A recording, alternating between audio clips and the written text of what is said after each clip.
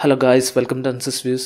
ഇന്ന് നമ്മളിവിടെ ചർച്ച ചെയ്യുന്നത് Redmi Note 7 Pro എന്നുള്ള ഈ ഹാൻഡ്സെറ്റിൻ്റെ ഒരു റിവ്യൂ വീഡിയോ ആണ്. റിവ്യൂ വീഡിയോ എന്ന് പറയുമ്പോൾ നമ്മൾ പ്രധാനമായിട്ടും ഫോക്കസ് ചെയ്യുന്നത് ഇതിൻ്റെ മെയിനായിട്ടുള്ള മെച്ചങ്ങളെ കുറിച്ചാണ് ആദ്യം ഫോക്കസ് ചെയ്യുന്നത്. പിന്നെ അതിനുശേഷം നമുക്ക് ഇതിൻ്റെ പ്രശ്നങ്ങളെ കുറിച്ച് ഒന്ന് ഫോക്കസ് ചെയ്യാം. പിന്നെ അതിനുശേഷം നിങ്ങൾ പലരും ചോദിച്ച ചോദ്യത്തെക്കുറിച്ച് നമുക്കൊന്ന് ഇതിന് ജസ്റ്റ് എങ്ങനെയൊക്കെ ഉണ്ട് കാര്യങ്ങൾ എന്നുള്ളതും വിശദീകരിക്കാം. ഇങ്ങനെയുള്ള രീതിയിലാണ് നമ്മളിവിടെ റിവ്യൂ വീഡിയോ ചെയ്യാൻ ഉദ്ദേശിക്കുന്നത്. ഓക്കെ, അപ്പം നമുക്ക് തുടങ്ങാം.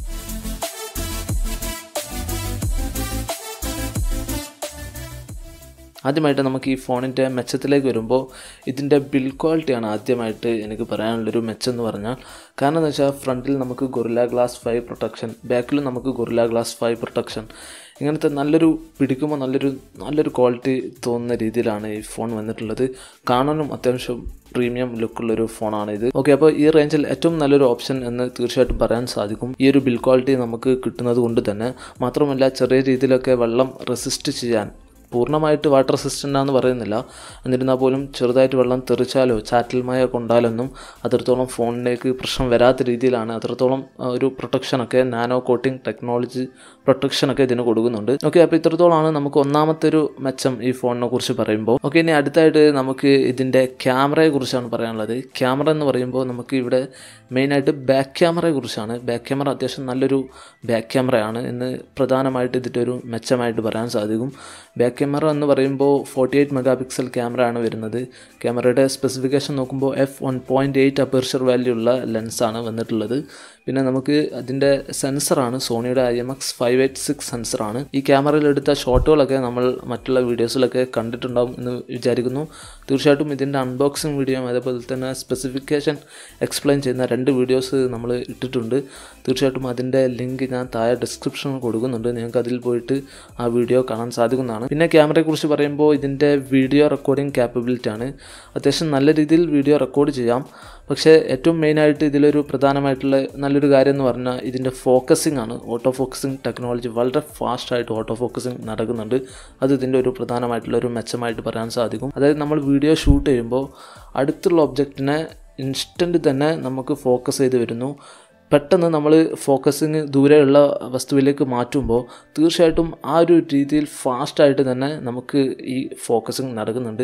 ആ ഒരു ഇൻസ്റ്റൻറ്റ് തന്നെ നമുക്ക് ഫോക്കസിങ് നടക്കുന്നുണ്ട് തീർച്ചയായിട്ടും പറയാൻ സാധിക്കും. തീർച്ചയായിട്ടും ഇതിൽ ഡുവൽ പിക്സൽ ഓട്ടോ ഫോക്കസിങ് ടെക്നോളജിയാണ് ഉപയോഗിച്ചത് എന്നാണ് തോന്നുന്നത്. കാരണം അത്രത്തോളം ഫാസ്റ്റാണ് ഇതിൽ വർക്ക് ചെയ്യുന്നത്. വളരെ നല്ല കാര്യം തന്നെയാണ്. പിന്നെ നമുക്ക് മൂന്നാമതായിട്ട് ഇതിൻ്റെ ഒരു മെച്ചം എന്ന് പറയുന്നത് ഇതിൽ ഉപയോഗിച്ചിരിക്കുന്ന പ്രൊസസ്സറാണ്. പ്രൊസസ്സർ എന്ന് പറഞ്ഞാൽ സ്നാപ്ഡ്രാഗൺ 675 എന്നുള്ള ഒരു ഒക്ടാകോർ പ്രൊസസ്സറാണ്. വളരെ നല്ല രീതിയിൽ പെർഫോമൻസ് തരുന്ന ഈ ഒരു മിഡ് റേഞ്ച് പെർഫോമൻസ് നോക്കുമ്പോൾ, ഈ ഒരു റേഞ്ചിലുള്ള ഫോണുകളെ നോക്കുമ്പോൾ നമുക്ക് ഏറ്റവും നല്ലൊരു പെർഫോമൻസ് തരുന്ന ഒരു ഫോൺ എന്ന് പറയാൻ സാധിക്കും. ഇത്രയും നല്ല ഫീച്ചേഴ്സും കാര്യങ്ങളൊക്കെ തരുന്നതോടുകൂടെ തന്നെ പെർഫോമൻസിൻ്റെ കാര്യത്തിലും അത്യാവശ്യം നല്ല രീതിയിൽ വന്നിട്ടുണ്ട് എന്നുള്ളത് നല്ലൊരു കാര്യം തന്നെയാണ്. പിന്നെ ഗെയിമിംഗ് പെർഫോമൻസിൻ്റെ കാര്യം നോക്കുമ്പോൾ ഈ ഒരു റേഞ്ചിൽ അത്യാവശ്യം നല്ലൊരു ഗെയിമിംഗ് പെർഫോമൻസ് ഉള്ള ഫോൺ എന്ന് തീർച്ചയായിട്ടും പറയാൻ സാധിക്കും. പിന്നെ ഈ പ്രൊസസ്സറിൻ്റെ ഹീറ്റിങ്ങിനെ കുറിച്ച് പറയുമ്പോൾ ഇതൊരു 11 നാനോമീറ്റർ ടെക്നോളജി ഉള്ള ഒരു പ്രൊസസ്സറാണ്. അതുകൊണ്ട് തന്നെ ഹീറ്റും വളരെയധികം കുറവാണ്. വളരെ ഹീറ്റ് കുറഞ്ഞ രീതിയിലാണ് ഈ പ്രൊസസ്സർ വർക്ക് ചെയ്യുന്നത്. വളരെ ഹെവി ആയിട്ട് ഉപയോഗിക്കുമ്പോൾ അത്യാവശ്യം ചെറുതായിട്ട് ഹീറ്റ് ആകുന്നുണ്ട്. പക്ഷേ അതൊരു പ്രശ്നമായിട്ട് പറയാൻ പറ്റുന്ന രീതിയിലുള്ള ഹീറ്റല്ല, ഒരു നോർമൽ ഹീറ്റ് എന്ന് മാത്രമേ പറയാൻ സാധിക്കുകയുള്ളൂ. എല്ലാ ഫോണുകൾക്കും കണ്ടുവരുന്ന ആ ഒരു ഹീറ്റ് ഉണ്ട്. പക്ഷേ നമ്മൾ ഡേ ടു ഡേ ടാസ്ക് ചെയ്യുമ്പോൾ, നോർമൽ ടാസ്കുകളൊക്കെ ചെയ്യുമ്പോൾ വളരെ കൂളായിട്ടുള്ള ഒരു പ്രൊസസ്സറായിട്ടാണ് ഇത് വരുന്നത്. പിന്നെ ഇതിലെ നാലാമത്തെ ഒരു മെച്ചം എന്ന് പറയുന്നത് ഇതിൻ്റെ പ്രൈസാണ്. ഇതിൻ്റെ പ്രൈസ് നോക്കുമ്പോൾ നമുക്ക് 14,000 രൂപക്കാണ് ഇതിൻ്റെ 4GB Ram 64GB internal memory ഉള്ള വേർഷൻ കിട്ടുന്നത്. ഈ ഒരു റേഞ്ചിൽ ഈ ഒരു സ്പെസിഫിക്കേഷനും സ്നാപ്ഡ്രാഗൺ 675 അത്യാവശ്യം നല്ലൊരു ക്യാമറ, ഇങ്ങനെയുള്ള ബിൽഡ് ക്വാളിറ്റിയും അത്യാവശ്യം നല്ല രീതിയിൽ വരുമ്പോൾ തീർച്ചയായിട്ടും ഇത്രത്തോളം ഒരു പ്രൈസിൽ ആ ഫോൺ കിട്ടുന്നു എന്നുള്ളത് വളരെ ഒരു നല്ല കാര്യമായിട്ട് ഈ ഫോണിനെ കുറിച്ച് നമുക്ക് പറയേണ്ടതുണ്ട്. പിന്നെ ഇതിൻ്റെ 6GB Ram 128GB Ram version നോക്കുമ്പോഴും നമുക്ക് ഏകദേശം 15,000 രൂപയാണ് വില വരുന്നത്. അത്യാവശ്യം നല്ലൊരു ഡീൽ എന്ന് തന്നെ ഈ ഫോണിനെ കുറിച്ച് പറയാൻ സാധിക്കും. ഇത് ഈ ഫോണിൻ്റെ നമുക്ക് നാലാമത്തെ ഒരു മെച്ചമായിട്ട് പറയാൻ സാധിക്കും. പിന്നെ അഞ്ചാമത്തെ ഒരു മെച്ചം എന്ന് പറഞ്ഞാൽ ഇതിൻ്റെ ബാറ്ററി ലൈഫാണ്. അത്യാവശ്യം നല്ല രീതിയിലുള്ളൊരു ബാറ്ററി ലൈഫ് തന്നെ ഇതിൽ നിന്നും നമുക്ക് കിട്ടുന്നുണ്ട്. അത്യാവശ്യം നല്ല പവർ എഫിഷ്യൻ്റ് ആയിട്ടുള്ള ഒരു പ്രൊസസ്സറാണ് ഈ സ്നാപ്ഡ്രാഗൺ 675. മാത്രമല്ല നമുക്ക് 4000 mAh ബാറ്ററിയും വരുന്നുണ്ട്. തീർച്ചയായിട്ടും നമ്മളൊരു നോർമൽ യൂസേജ് ഒക്കെ ആണെങ്കിൽ ഒരു 2 ദിവസത്തിൻ്റെ അടുത്ത് വരെ ചാർജ് കിട്ടുന്ന ഒരു രീതിയിലാണ് ഇതിൽ വന്നിട്ടുള്ളത്. ഏകദേശം നമ്മളുടെ യൂസേജിലൊക്കെ 6 hours മുകളിൽ സ്ക്രീൻ ഓൺ ടൈം തീർച്ചയായിട്ടും കിട്ടും എന്നാണ് എൻ്റെ ഒരു അനുഭവത്തിൽ ഞാൻ ഉപയോഗിച്ചപ്പോൾ എനിക്ക് മനസ്സിലായിട്ടുള്ളത്. പിന്നെ ഇതിൻ്റെ ആറാമത്തെ ഒരു മെച്ചമായിട്ട് എനിക്ക് പറയാനുള്ളത് ഇതിൻ്റെ ഡിസ്പ്ലേ ആണ്. ഡിസ്പ്ലേ നോക്കുമ്പോൾ അത്യാവശ്യം നല്ല ബ്രൈറ്റ് ആയിട്ടുള്ള നല്ല ടോപ്പ് ക്വാളിറ്റി LCD ഡിസ്പ്ലേ എന്നൊന്നും പറയാൻ സാധിക്കില്ല. പക്ഷേ ഇതിൻ്റെ ബ്രൈറ്റ്നെസ്സിൻ്റെ കാര്യത്തിൽ വളരെ നല്ല ബ്രൈറ്റ് ആയിട്ടുള്ള ഒരു ഡിസ്പ്ലേ ആണ്. അത്യാവശ്യം നല്ല ഈസി ആയിട്ട് തന്നെ നമുക്ക് സൂര്യപ്രകാശം ഉള്ളിടത്തും ഉപയോഗിക്കാൻ പറ്റുന്ന രീതിയിലാണ് എനിക്ക് അനുഭവപ്പെട്ടിട്ടുള്ളത്. ഇതും ഇതിൻ്റെ ഒരു മെച്ചമായിട്ട് പറയാൻ സാധിക്കും. ഇനി ഏറ്റവും ലാസ്റ്റ് ആയിട്ടുള്ളൊരു മെച്ചം എന്ന് പറഞ്ഞാൽ ഇതിൽ ഉപയോഗിച്ചിരിക്കുന്ന സെൻസർ കാര്യങ്ങളാണ്. സെൻസർ നോക്കുമ്പോൾ നമുക്ക് IR ബ്ലാസ്റ്റർ സെൻസറുണ്ട്. വളരെ നല്ല കാര്യം തന്നെയാണ്. ഫോൺ നമുക്ക് റിമോട്ടായിട്ട് ഉപയോഗിക്കാൻ പറ്റുന്ന ഒരു സംവിധാനമാണ്. ഈ ഒരു റേഞ്ചിൽ ചില ഫോണുകൾക്ക് മാത്രമേ ഇങ്ങനെ ഒരു ഫീച്ചർ വരുന്നുള്ളൂ. ഈ ഒരു ഫോണിന് ഈ ഫീച്ചർ വരുന്നത് വളരെ നല്ല കാര്യം തന്നെയാണ്. പിന്നെ അടുത്തായിട്ട് ഫിംഗർ പ്രിൻറ്റ് സെൻസറിനെ കുറിച്ച് പറയുമ്പോൾ വളരെ ഫാസ്റ്റ് ആയിട്ടുള്ളൊരു ഫിംഗർ പ്രിൻറ്റ് സെൻസറാണ്. ഇതും ഇതിൻ്റെ ഒരു മെച്ചമായിട്ട് പറയാൻ സാധിക്കും. വളരെ ഫാസ്റ്റായിട്ട് നമുക്ക് അൺലോക്ക് ചെയ്യാൻ സാധിക്കും. ആ തൊടുന്ന ഇൻസ്റ്റൻറ്റ് തന്നെ നമുക്ക് അൺലോക്കായി വരുന്നതായിട്ട് നിങ്ങൾക്ക് കാണാൻ സാധിക്കും. ഓക്കെ, പിന്നെ അടുത്തായിട്ട് ഇതിൽ ബ്ലൂടൂത്ത് 5 വേർഷനാണ് വന്നിട്ടുള്ളത്. അതും ഇതിൻ്റെ ഒരു മെച്ചമായിട്ട് പറയാൻ സാധിക്കും. ബ്ലൂടൂത്ത് 5നെ കുറിച്ച് പറയുമ്പോൾ ഏറ്റവും ലേറ്റസ്റ്റ് വേർഷനാണ് ബ്ലൂടൂത്തിൻ്റെ. മാത്രമല്ല ബ്ലൂടൂത്ത് 5 ഡിവൈസായിട്ടൊക്കെ കണക്ട് ചെയ്യുമ്പോൾ നമുക്ക് അത്യാവശ്യം നല്ല രീതിയിലുള്ള ഒരു റേഞ്ചും കിട്ടും. ഏകദേശം 50 മീറ്റർ റേഞ്ചൊക്കെയാണ് പറയുന്നത്. ഇതുവരെയുള്ള ഒരു രീതി എന്ന് പറഞ്ഞാൽ 10 മീറ്ററിന് മുകളിൽ ജസ്റ്റ് വരുന്ന രീതിയിലൊക്കെ ആയിരുന്നു. പക്ഷേ ഇപ്പോൾ ഒരു 30 മീറ്ററിന് മുകളിലൊക്കെ നമുക്ക് ഈസി ആയിട്ട് ഡയറക്റ്റ് വ്യൂ ഉള്ളിടത്തൊക്കെ തീർച്ചയായിട്ടും കിട്ടുന്ന രീതിയിലാണ് ഈ ബ്ലൂടൂത്ത് 5 വരുന്നത്. ഏതായിരുന്നാലും നല്ലൊരു കാര്യം ബ്ലൂടൂത്ത് 5 വേർഷനൊക്കെ വരുന്നത്. ഓക്കെ, അപ്പോൾ ഇത്രത്തോളമാണ് നമുക്ക് ഈ ഫോണിൻ്റെ മെച്ചത്തെക്കുറിച്ച് ഞാൻ നോക്കുമ്പോൾ. തീർച്ചയായിട്ടും എന്തെങ്കിലും വിട്ടുപോയിട്ടുണ്ടെങ്കിൽ നിങ്ങൾ താഴെ കമൻറ്റ് ചെയ്യുക, നമുക്കതിനെക്കുറിച്ച് ഡിസ്കസ് ചെയ്യാവുന്നതാണ്. ഓക്കെ, ഇനി അടുത്തായിട്ട് ഈ ഫോണിൻ്റെ പ്രശ്നങ്ങൾ അല്ലെങ്കിൽ പോരായ്മകളെ കുറിച്ചാണ് ഇനി നമുക്ക് ചർച്ച ചെയ്യാനുള്ളത്. തീർച്ചയായിട്ടും ഇതിലെ ഫസ്റ്റ് പോരായ്മ എന്ന് പറയുന്നത് ഈ MIUI എന്നുള്ള യൂസർ ഇൻ്റർഫേസിൻ്റെ ഒരു കാര്യമാണ്. MIUI എന്ന യൂസർ ഇൻ്റർഫേസിനെ കുറിച്ച് പറയുമ്പോൾ നമുക്ക് ഇതിൽ അഡ്വർടൈസ്മെൻറ്റ് വരുന്നു എന്നുള്ളൊരു കാര്യമാണ്. തീർച്ചയായിട്ടും നമ്മൾ 14,000 രൂപ അല്ലെങ്കിൽ ഒരു 15,000 രൂപ കൊടുത്തിട്ട് ഒരു ഫോൺ എടുത്തിട്ട് അതിൽ അഡ്വർടൈസ്മെൻറ്റ് വരുന്നു. തീർച്ചയായിട്ടും അഡ്വർടൈസ്മെൻറ്റ് എന്ന് പറയുമ്പോൾ ഫുൾ അഡ്വർടൈസ്മെൻറ്റ് എന്നുള്ള രീതിയിലല്ല, പക്ഷേ ഇതിലെ ഫസ്റ്റ് പാർട്ടി ആപ്ലിക്കേഷൻ, അതായത് MIUIയോട് കൂടെ തന്നെ വരുന്ന മ്യൂസിക് ആപ്ലിക്കേഷൻ അല്ലെങ്കിൽ വീഡിയോ ആപ്ലിക്കേഷൻ, ഇതിനോട് കൂടെ വരുന്ന ഈ ആപ്ലിക്കേഷനിലൊക്കെ ആഡ് വരുന്നു എന്നുള്ളൊരു സംഗതിയാണ്. അതേപോലെ സെക്യൂരിറ്റി ആപ്ലിക്കേഷൻ, ഡൗൺലോഡ്സ് എന്നുള്ള ആപ്ലിക്കേഷൻ, ഇതെല്ലാം നമ്മൾ ഫസ്റ്റ് പാർട്ടി ആപ്ലിക്കേഷനാണ്. ഈ ഫോണിനോട് കൂടെ വരുന്ന ആപ്ലിക്കേഷനാണ്. അതിൽ തന്നെ അഡ്വർടൈസ്മെൻറ്റ് വരുന്നു എന്നുള്ളൊരു കാര്യം വളരെ നിരാശാജനകമാണ്. തീർച്ചയായിട്ടും ഇതിൻ്റെ ഒരു പ്രധാനമായിട്ടുള്ള ഫസ്റ്റ് പോരായ്മയായിട്ട് പറയാൻ സാധിക്കും. നമ്മൾ പൈസ കൊടുത്തിട്ട് പോലും അഡ്വർടൈസ്മെൻറ്റ് വരുന്നു. സാധാരണ നമ്മൾ ഫ്രീ സർവീസൊക്കെ ഉപയോഗിക്കുമ്പോഴാണ് അഡ്വർടൈസ്മെൻറ്റ് വരാറുള്ളത്. ഇനി അടുത്തായിട്ട് ഇതിലെ രണ്ടാമത്തെ ഒരു പോരായ്മ എന്ന് പറയുന്നത് ഇതിൻ്റെ അവൈലബിലിറ്റിയാണ്. അവൈലബിലിറ്റി എന്ന് പറഞ്ഞാൽ ഇത് ഓൺലൈൻ ഫോണാണ്. ഫ്ലിപ്കാർട്ട് മുഖേന അല്ലെങ്കിൽ MI സ്റ്റോർ മുഖേനയാണ് ഇത് അവൈലബിൾ ആയിരിക്കുക. പക്ഷേ ഇത് കിട്ടുന്നതെന്ന് പറഞ്ഞാൽ വളരെ കുറച്ച് പേർക്ക് മാത്രമാണ് കിട്ടുന്നത്. തീർച്ചയായിട്ടും ഇത് വിൽപ്പന നടത്തുന്നത് ഫ്ലാഷ് സെയിൽ മുഖേനയാണ്. ഫ്ലാഷ് സെയിൽ എന്ന് പറഞ്ഞാൽ നമ്മൾ ഒരു ടൈം പറയും, അതായത് ഇപ്പോൾ ഈ ഇന്ന ദിവസം 12 മണിക്ക് സെയിൽ തുടങ്ങുമെന്ന് പറഞ്ഞാൽ ആ ഒരു ടൈമിന് നമ്മളെല്ലാവരും റെഡി ആയിട്ട് ഈ പറഞ്ഞ വെബ്സൈറ്റുകളിൽ പോയി നിൽക്കണം. എന്നിട്ട് കറക്റ്റ് ആ ടൈമിൽ തന്നെ നമ്മൾ പർച്ചേസ് ചെയ്യണം.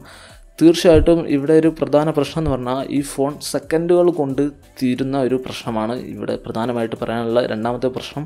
അതായത് നമ്മൾ നോക്കുമ്പോഴേക്ക് സാധനം തീർന്നു പോകുന്നൊരവസ്ഥയാണ്. ഒരുപാട് പേര് നിരാശപ്പെടേണ്ട ഒരു അവസ്ഥ വരുന്നുണ്ട്. തീർച്ചയായിട്ടും ഇതിൻ്റെ രണ്ടാമത്തെ ഒരു പോരായ്മയായിട്ട് പറയാൻ സാധിക്കും. കുറച്ച് കഴിയുമ്പോഴൊക്കെ മാത്രമാണ് നമുക്ക് പലർക്കും സെറ്റ് കിട്ടുകയുള്ളൂ. തീർച്ചയായിട്ടും എനിക്ക് ഈ സെറ്റ് ഫസ്റ്റ് സെയിൽ തന്നെ കിട്ടിയത് ഭാഗ്യം കൊണ്ടാണ്. തീർച്ചയായിട്ടും നല്ല കാര്യം എന്ന് പറയാം എന്നെ സംബന്ധിച്ച് നോക്കുമ്പോൾ. പക്ഷേ പൊതുവായിട്ട് നമ്മൾ നോക്കുമ്പോൾ ഒരുപാട് പേര് ഫോൺ കിട്ടാത്തവരുണ്ട്. തീർച്ചയായിട്ടും പിന്നെ കിട്ടിയവർ തന്നെ ഇത് മറിച്ച് വില കൂട്ടി വിൽക്കുന്ന ഒരു സംവിധാനമൊക്കെ ഉണ്ട്. ഇതുകൊണ്ട് തന്നെ തീർച്ചയായിട്ടും ഇതൊക്കെ ഇതിൻ്റെ ഒരു നെഗറ്റീവ് പോയിൻ്റായിട്ട് പറയാൻ സാധിക്കും. നല്ല രീതിയിൽ അവൈലബിൾ ആയിരിക്കുന്ന ഒരു ഡിവൈസായിട്ട് ഷവോമി ഇത് ഇറക്കണം എന്നാണ് എൻ്റെ ഒരു സജഷൻ എന്ന് പറയുന്നത്. ഓക്കെ, ഇനി മൂന്നാമത്തെ ഇതിൻ്റെ ഒരു പോരായ്മ എന്ന് പറയുന്നത് ഇതിൻ്റെ മെമ്മറി കാർഡ് സ്ലോട്ടാണ്. നമുക്ക് ഈ ഒരു റേഞ്ചിലുള്ള ഒട്ടുമിക്ക ഫോണുകളിലും ഇപ്പോൾ മെമ്മറി കാർഡ് സ്ലോട്ട് എന്ന് പറയുന്നത് നമുക്ക് ഡെഡിക്കേറ്റഡ് മൈക്രോ SD സ്ലോട്ട് വരുന്നുണ്ട്. അതായത് മൈക്രോ SD ഇടാനായിട്ട് സെപ്പറേറ്റ് ഒരു സ്ലോട്ട്, പുറമെ നമുക്ക് ഡുവൽ സിമ്മും ഉപയോഗിക്കാൻ പറ്റുന്ന രീതിയിൽ വരുന്നുണ്ട്. പക്ഷേ ഈ ഫോണിൽ ഇപ്പോഴും ഹൈബ്രിഡ് സെറ്റപ്പാണ് വരുന്നത്. അതായത് നമുക്ക് അറ്റ് എ ടൈമിൽ ഒരു സിമ്മും മെമ്മറി കാർഡ് ഉപയോഗിക്കാം, അല്ലാന്നുണ്ടെങ്കിൽ 2 സിം ഉപയോഗിക്കാം. 2 സിം ഉപയോഗിക്കുന്നവർക്ക് തീർച്ചയായിട്ടും മെമ്മറി കാർഡ് ഉപയോഗിക്കാൻ പറ്റാത്തൊരു ഫീച്ചർ ആ രീതിയിലാണ് ഇവിടെ വന്നിട്ടുള്ളത്. ഇതിൻ്റെ ഒരു പോരായ്മയായിട്ട് പറയാൻ സാധിക്കും. പിന്നെ നമ്മൾ നാലാമത്തെ ഒരു ചെറിയൊരു പോരായ്മ നമ്മൾ നോക്കുമ്പോൾ തീർച്ചയായിട്ടും ഈ ഫോൺ നല്ലൊരു ബിൽഡ് ക്വാളിറ്റി ഉള്ള ഫോണാണ്. നമുക്ക് ബാക്കിൽ ഗൊറില്ല ഗ്ലാസ് 5, ഫ്രണ്ടിൽ ഗൊറില്ല ഗ്ലാസ് 5 അത്യാവശ്യം പിടിക്കുമ്പോഴും കാണാനൊക്കെ നല്ല പ്രീമിയം തോന്നുന്നുണ്ട്. നമുക്ക് ചെറിയ രീതിയിൽ വെള്ളം റെസിസ്റ്റ് ചെയ്യാനുള്ള സംവിധാനവും ഈ ഫോണിലുണ്ട്. പക്ഷേ ഇതിൻ്റെ സൈഡ് ഫ്രെയിം നോക്കുമ്പോൾ, അതായത് ഈ ഫോണിൻ്റെ അരികുകൾ നോക്കുമ്പോൾ, സൈഡിലെ ഈ ഫ്രെയിം നോക്കുമ്പോൾ നമുക്കൊരു പ്ലാസ്റ്റിക് ക്വാളിറ്റിയിലാണ് വന്നിട്ടുള്ളത് എന്ന് തീർച്ചയായിട്ടും ഒരു നെഗറ്റീവായിട്ട് പറയേണ്ട കാര്യം തന്നെയാണ്. സ്റ്റീൽ ഫ്രെയിം ഒന്നും നമുക്ക് പ്രതീക്ഷിക്കാൻ സാധിക്കില്ല. എന്നിരുന്നാൽ പോലും അത്യാവശ്യം നല്ല ക്വാളിറ്റിയിലൊരു അലൂമിനിയം ഫ്രെയിം വന്നിരുന്നെങ്കിൽ കുറച്ചുകൂടി നന്നായിരുന്നു എന്നുള്ളൊരു അഭിപ്രായമുണ്ട്. ഓക്കെ, ഇനി അടുത്തായിട്ടൊരു കാര്യം എന്ന് പറഞ്ഞാൽ ഇതിലെ ഫാസ്റ്റ് ചാർജിങ് മെത്തേഡാണ്. ഇതിൽ നമുക്ക് ഫാസ്റ്റ് ചാർജർ 4 വരെ സപ്പോർട്ട് ചെയ്യും. പക്ഷേ ഒരു പ്രശ്നം എന്ന് പറഞ്ഞാൽ ഷോമി ഇതിനോട് കൂടെ ഒരു ഫാസ്റ്റ് ചാർജറും സംവിധാനവും കൊണ്ടുവരുന്നിട്ടില്ല എന്നുള്ളതാണ്. തീർച്ചയായിട്ടും ഈ ഫോണ് ഒരു 0 to 100% ചാർജ് ചെയ്യാൻ ഇതിൽ തന്നെ ഉപയോഗിച്ചിരിക്കുന്ന ചാർജർ ഉപയോഗിക്കുകയാണെങ്കിൽ ഏകദേശം 2.5 മണിക്കൂറിൻ്റെ തൊട്ട് താഴെയായിട്ട് ഏകദേശം 2 മണിക്കൂർ 20 മിനിറ്റ് ആ റേഞ്ചിൽ ടൈം എടുക്കുന്നുണ്ട്. തീർച്ചയായിട്ടും ഷവോമി ഒരു അറ്റ്ലീസ്റ്റ് ഒരു ക്വിക്ക് ചാർജർ 3 സപ്പോർട്ട് ചെയ്യുന്ന ഫാസ്റ്റ് ചാർജർ സംവിധാനമെങ്കിലും ഇതിനോട് കൂടെ കൊടുക്കണമായിരുന്നു എന്നുള്ളൊരു അഭിപ്രായമുണ്ട്. പിന്നെ ഇതിൻ്റെ ആറാമത്തെ ഒരു ചെറിയൊരു പ്രശ്നം എന്ന് പറഞ്ഞാൽ ഇതിൻ്റെ ഫ്രണ്ട് ക്യാമറയാണ്. ഫ്രണ്ട് ക്യാമറയെ കുറിച്ച് നോക്കുമ്പോൾ നമുക്ക് 13 മെഗാ പിക്സൽ ഫ്രണ്ട് ക്യാമറയാണ് വന്നിട്ടുള്ളത്. പക്ഷേ ഈ ഒരു ഫ്രണ്ട് ക്യാമറയുടെ അപ്പേർച്ചർ വാല്യൂ എന്ന് പറയുന്നത് f2.2 ആണ് അപ്പേർച്ചർ വാല്യൂ. ഡേ ലൈറ്റിൽ നമുക്കൊരു പ്രശ്നമില്ല, നല്ല ക്വാളിറ്റിയുള്ള പിക്ചർ തരുന്നുണ്ട്. പക്ഷേ നമുക്ക് ഒരു ഇരുട്ടൊക്കെ വരുന്ന അല്ലെങ്കിൽ ലൈറ്റ് കുറഞ്ഞ ടൈമിലൊക്കെ സെൽഫി എടുക്കുമ്പോൾ നമുക്ക് അത്യാവശ്യം ഒരു ഡീറ്റെയിലൊക്കെ കുറയുന്ന പോലെ എനിക്ക് തോന്നുന്നുണ്ട്. ഇതും ഇതിലൊരു പോരായ്മയായിട്ട് പറയാൻ സാധിക്കും. പിന്നെ ഇതിലൊരു ലാസ്റ്റുള്ളൊരു പോരായ്മ എന്ന് പറയുന്നത് നമുക്ക് പറയാനുള്ളത് ഇതിലെ ഫേസ് അൺലോക്കിംഗ് സംവിധാനമാണ്. തീർച്ചയായിട്ടും ഞാൻ എൻ്റെ ഫേസ് കാണിച്ചുകൊണ്ട് തന്നെ ഇതിൻ്റെ സ്ക്രീൻ ഓൺ ചെയ്യാൻ പോവുകയാണ്. ഓക്കെ,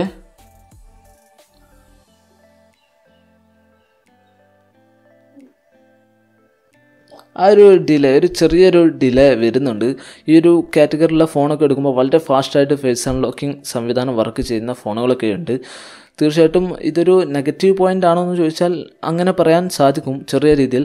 പക്ഷേ ഒരു ഗുണം എന്ന് പറഞ്ഞാൽ ഇതുകൊണ്ട് തന്നെ നമുക്ക് ലോക്ക് സ്ക്രീനിൽ ടൈമൊക്കെ അറിയാൻ ചിലപ്പോൾ നമുക്ക് ചില ഫോണുകളിലൊക്കെ നമ്മൾ ഫോൺ അൺലോക്ക് ചെയ്യുന്ന ആ ഇൻസ്റ്റൻറ്റ് തന്നെ നേരെ ഹോം സ്ക്രീനിലേക്ക് അൺലോക്കായി വരുന്ന അത്രയും ഫാസ്റ്റാണ്. ടൈം മാത്രം നോക്കാനാണ് നമ്മൾ നോക്കുന്നതെങ്കിൽ തീർച്ചയായിട്ടും ചെറുതായിട്ട് സ്ലോ ആയതുകൊണ്ട് തന്നെ നമുക്ക് ടൈമൊക്കെ നോക്കാൻ കുറച്ചുകൂടി ഈസിയാണ് എന്നുള്ളൊരു പ്ലസ് പോയിൻ്റ് ആയിട്ട് ഇതിനെ പറയാൻ സാധിക്കും. എന്നിരുന്നാൽ പോലും ഫേസ് അൺലോക്കിംഗ് ഇച്ചിരി സ്ലോ ആണ് എന്ന് പറയാൻ സാധിക്കും. ഓക്കെ, അപ്പോൾ ഇത്രത്തോളമാണ് നമുക്ക് ഇതിൻ്റെ പോരായ്മകളെ കുറിച്ച് അല്ലെങ്കിൽ ഒരു കുറച്ചുകൂടി മെച്ചപ്പെടണമായിരുന്നു എന്നുള്ള രീതിയിൽ നമ്മൾ ചിന്തിക്കുമ്പോൾ നമുക്ക് പറയാനുള്ളത്. ഇനി ഇതിൽ നമ്മളുടെ യൂസേഴ്സിൽ നിന്നും കുറച്ച് ക്വസ്റ്റ്യൻസ് വന്നിട്ടുണ്ട്. തീർച്ചയായിട്ടും ഓൾ സ്റ്റാർ വേൾഡ്, അതേപോലെ തന്നെ സംഗു സംഗീത്, ഷിഫാസ് മെഹർ, അതുപോലെ നിഹാസ് സുലൈമാൻ ഇവരൊക്കെ ചോദിച്ച ഒരേ ഒരു ചോദ്യമാണ് ക്യാമറയിൽ ലാഗ് ഉണ്ടോ എന്നുള്ള കാര്യം. ക്യാമറ യൂസർ ഇൻ്റർഫേസിൽ ലാഗ് ഉണ്ടോ എന്നുള്ള കാര്യം. ഈ ക്യാമറ യൂസർ ഇൻ്റർഫേസിലെ ലാഗിനെ കുറിച്ച് നമ്മൾ നോക്കുമ്പോൾ തീർച്ചയായിട്ടും ഞാൻ ഫസ്റ്റൊക്കെ ഉപയോഗിക്കുമ്പോൾ ചെറുതായിട്ട് ഹാങ് ഒക്കെ ഉണ്ടായിരുന്നു. ഇവർ പെർഫോമൻസ് കൂട്ടാൻ വേണ്ടിയിട്ട് 2 അപ്ഡേറ്റ് വന്നിട്ടുണ്ട്. ആദ്യം ഒരു 450 MB ഒരു അപ്ഡേറ്റ് വന്നു. ഇപ്പോൾ ഇന്നലെ രാത്രി തീർച്ചയായിട്ടും വേറൊരു അപ്ഡേറ്റ് വന്നു, ഏകദേശം 200 MB മുകളിലുള്ള രണ്ടാമത്തെ ഒരു അപ്ഡേറ്റ് വന്നു. ഇപ്പോഴൊക്കെ ഉപയോഗിക്കുമ്പോൾ അത്യാവശ്യം കുറച്ചുകൂടി സ്മൂത്ത് ആയ പോലെ തോന്നുന്നുണ്ട്. ഒരു പ്രശ്നമായിട്ട് പറയാൻ പറ്റുന്ന ഹാങ്ങിങ് ഒന്നും എനിക്ക് അനുഭവപ്പെട്ടിട്ടില്ല എന്നതാണ് എൻ്റെ ഒരു അനുഭവം. ഇനി അടുത്തൊരു ചോദ്യം ചോദിച്ചിരിക്കുന്നത് പ്രവീൺ ഗാന്ധി എന്ന വ്യക്തിയാണ്. അപ്പോൾ അദ്ദേഹം ചോദിച്ചിട്ടുള്ളത് എങ്ങനെ ഗൂഗിൾ ക്യാമറ ഇതിൽ ഇൻസ്റ്റാൾ ചെയ്യാമെന്നാണ്. ഗൂഗിൾ ക്യാമറ ഇൻസ്റ്റാൾ ചെയ്യാൻ വളരെ സിമ്പിളാണ്. ഇതിൽ ക്യാമറ ടു API എന്നുള്ള ഫീച്ചർ സപ്പോർട്ട് ആയതുകൊണ്ട് തന്നെ തീർച്ചയായിട്ടും ഗൂഗിൾ ക്യാമറ APK എന്ന് ഗൂഗിളിൽ സെർച്ച് ചെയ്താൽ നമുക്ക് ഏതെങ്കിലും ഒരു വെബ്സൈറ്റിൽ നിന്ന് ഗൂഗിൾ ക്യാമറയുടെ ഒരു APK ഫയൽ കിട്ടും.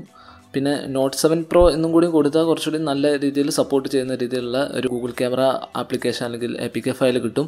അത് നമ്മൾ ജസ്റ്റ് ഇൻസ്റ്റാൾ ചെയ്തിട്ട് ഉപയോഗിച്ചാൽ തീർച്ചയായിട്ടും വർക്ക് ചെയ്യും. മിക്കവാറും കേസിലൊക്കെ XDA ഡെവലപ്പർ എന്നുള്ള ഒരു വെബ്സൈറ്റിൽ നിന്നാണ് അവരാണ് ഇതൊക്കെ ഓരോ ഫോണിനും സപ്പോർട്ട് ചെയ്യുന്ന രീതിയിൽ പോർട്ട് ചെയ്തിട്ട് ഇറക്കാറ്. തീർച്ചയായിട്ടും ഇതൊന്ന് ട്രൈ ചെയ്ത് നോക്കുക.